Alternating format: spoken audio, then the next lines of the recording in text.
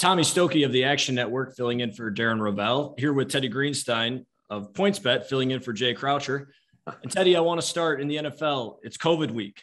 How in the world does PointsBet even go about opening a line or adjusting a line when you don't even know who's going to play?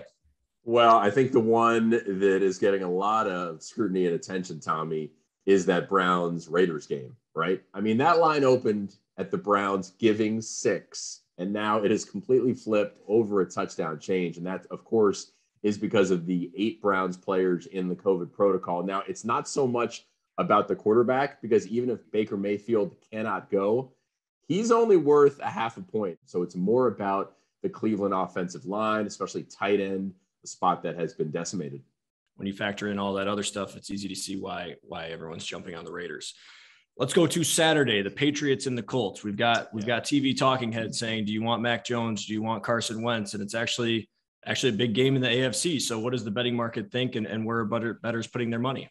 I'm so excited to see this game from multiple perspectives. Now, we know in terms of the Mac attack that his arm is going to be fresh after it barely was used in the win game against the Bills. We're seeing a classic pros versus Joes setup here, Tommy, where the pros are on the Colts and the Joes don't understand this line. They are on the Patriots and Bill Belichick, the presumptive coach of the year. You know, PointsBet is saying this. Home field is worth only about 2 points, and the Colts are favored by 2.5. So we believe that overall, the Colts are a better team, getting good, consistent play from Carson Wentz. We know about Jonathan Taylor. When he actually gets the ball, he's in the end zone frequently, and that defense is very opportunistic and creates turnovers.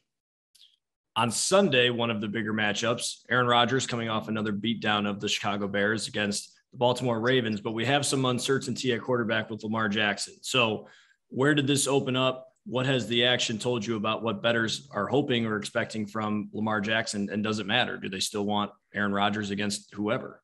Yeah, so many questions on the Ravens side, of course, starting with Lamar, who is right now questionable with the ankle injury. You know, do you want him out there? Do you want a guy who depends on mobility running around against a very good Packers defense? So the betting public is certainly flocking to the Packers here. We're getting, I think, about 90% of the money on Green Bay. The line is 5.5. And it certainly makes sense because people know what they're getting with the Packers. I mean, you and I saw it as two Chicago guys last week, how Green Bay completely dominated the second half against the Bears. Now, the only mode of uncertainty here with Green Bay is the offensive line. Total patchwork group, and the Ravens love to blitz. But I don't know about you, I'd feel pretty good betting on Green Bay knowing Aaron Rodgers is back there. I think he's faced a few exotic blitzes in his day. 1 or 2. Take us through the rest of the market and say, wow, I see this and I cannot believe the action coming in on this game, this team, this bet.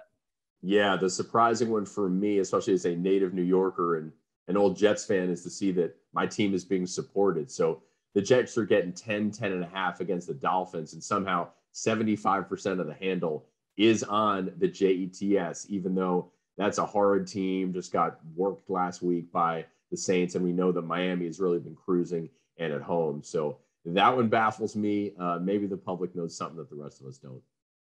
All right, Teddy, thanks for joining us for Tommy Stokke. Check out next week to see if we actually just permanently replace Darren and Jay. That'll wait. Make sure you check out all of PointsBet's promotions, including this one for Sunday Night Football.